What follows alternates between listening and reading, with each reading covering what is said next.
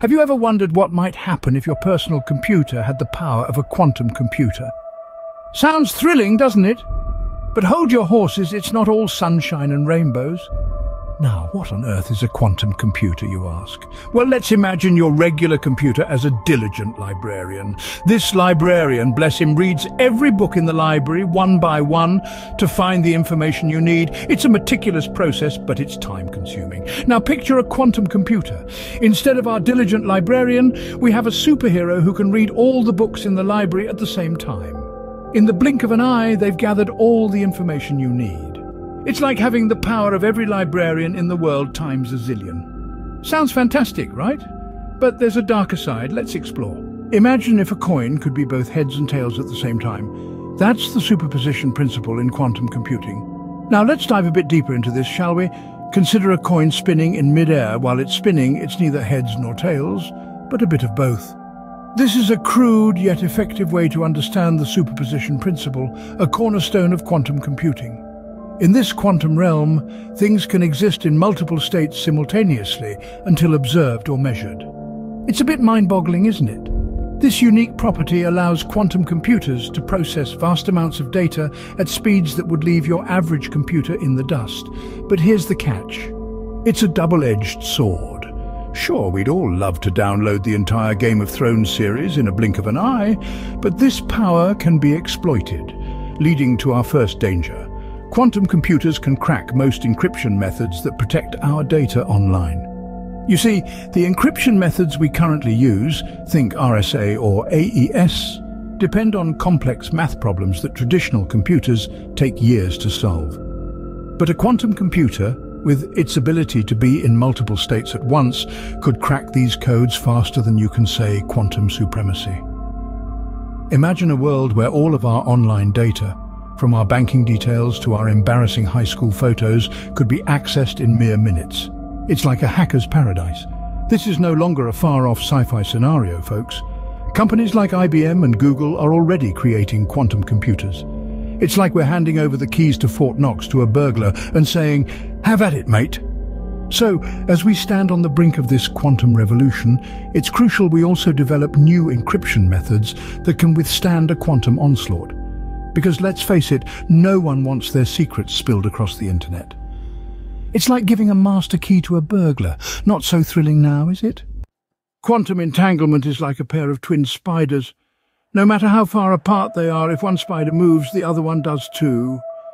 Now, if you're shuddering at the thought of eight-legged critters, fear not. It's just an analogy, but it's an analogy that helps us understand one of the most mind-boggling concepts in quantum physics. Quantum entanglement. Imagine for a moment two spiders spinning their webs in complete synchrony, their movements eerily mirrored no matter the distance between them. This is quantum entanglement, a peculiar phenomenon where pairs or groups of particles interact in ways such that the state of each particle is directly related to the state of the others, regardless of how far apart they are. Now, let's spin this web a bit further. Theoretically, this principle could be used to create untraceable communication channels. Picture a spider on one side of the world, its every move mirrored by its twin on the other side. Information could be passed between the two without any observable transmission. This could revolutionize secure communication, but like any powerful tool, it has its dangers. This brings us to the second danger of quantum computing, the potential for misuse in illicit activities.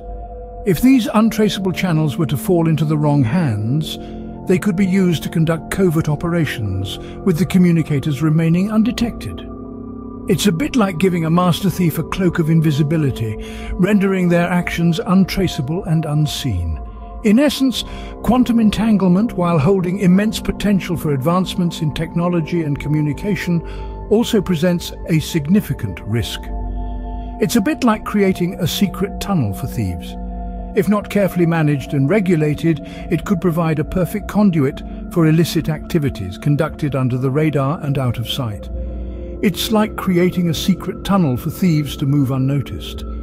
So while we marvel at the wonders of quantum computing, let's also be mindful of the potential shadows lurking in its web. Quantum computers are like a delicate house of cards. A slight breeze, a small temperature change, or even a tiny vibration can bring the whole thing tumbling down. Imagine, if you will, a house of cards. It's a marvel of engineering. Every card placed with precision and balance, but it's fragile, isn't it? The smallest disturbance, a gust of wind, a nudge of the table, and it comes crashing down. This, my friends, is an apt metaphor for quantum computers. Quantum computers are not your regular desktop or laptop. They are fussy, demanding, and incredibly sensitive to their environment. They are not fond of change. Even the most minuscule fluctuation in temperature, electromagnetic fields, or even physical vibration can disrupt a quantum computer's operations. Why, you ask? Well, it's all to do with qubits, the fundamental units of quantum information. Unlike the bits in your everyday computers, which are either zeros or ones, qubits can be both at the same time. This makes them incredibly powerful but also highly unstable. A qubit state can be flipped by even the tiniest disturbance, causing errors in the calculations. Now, imagine trying to maintain an environment so perfectly still, so perfectly quiet, and at a temperature colder than outer space. Yes, you heard that right, colder than the vast, empty void of outer space. That's the kind of environment a quantum computer needs to function optimally. And it's not just about creating this environment, it's about maintaining it day in, day out without fail. The cost of maintaining such an environment is astronomical. The equipment necessary to keep quantum computers in their optimal state is specialized and expensive. This is our third danger, the high cost and difficulty of maintaining quantum computers. It's not just about buying a quantum computer, it's about the commitment to its upkeep. It's like having a high-maintenance pet that can potentially change the world, if only it would stop throwing tantrums at the slightest provocation. Like maintaining a house of cards in a windstorm, it's a tricky and expensive business. The race to build the most powerful quantum computer is on, but who will cross the finish line first, and what will they do with such power? Picture this, we're in the throes of a modern-day gold rush. Except this time the prize isn't a shiny yellow metal, but a shimmering quantum computer. The stakes are incredibly high, with tech titans like IBM, Google, Microsoft, and a host of ambitious startups all vying for the crown. Each of them is locked in a fierce battle, not just to build the first fully functional quantum computer, but to harness its immense power. Now, why is this a concern, you ask? Well, the fourth danger of quantum computing is precisely this: the potential misuse of power. With great power comes great responsibility, and the quantum realm is no exception. Imagine having the ability to solve complex problems in seconds, problems that would take traditional computers thousands of years to crack. The possibilities are staggering, from groundbreaking scientific discoveries to unimaginable advancements in AI. But like any tool, it can be used for good or ill.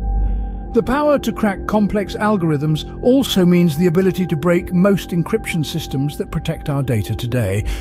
In the wrong hands, a quantum computer could wreak havoc on our digital world, compromising everything from financial systems to national security.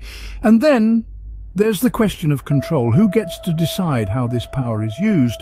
Will it be the tech giants with their deep pockets and immense influence? Or will it be the governments with their own agendas and interests? The answers to these questions will shape the future of our digital world, and they're not easy ones to find. This is the quantum race, a race not just for technological supremacy, but for control over an immense and potentially dangerous power. It's a race with no clear rules, no established referee, and the finish line is still shrouded in mystery. So, as we stand on the precipice of this quantum leap, we must ask ourselves, are we ready to jump? Quantum computing, like a double-edged sword, holds immense potential but also significant dangers. We've taken a whirlwind tour through the quantum landscape, unraveling its enigmatic facets. From the quantum leap that has the potential to revolutionize our world, to the double-edged sword of its benefits and risks, we've seen it all. We've dived into the spider's web of quantum entanglement, a phenomenon so baffling, even Einstein called it spooky. We've peeked into the house of cards that is quantum instability, a precarious balance that could make or break the dreams of quantum computing. And let's not forget the quantum race, where nations and tech giants alike are sprinting towards quantum supremacy, a finish line that could redefine power dynamics globally. As we venture into this quantum realm, let's tread carefully. After all, with great power comes great responsibility, doesn't it?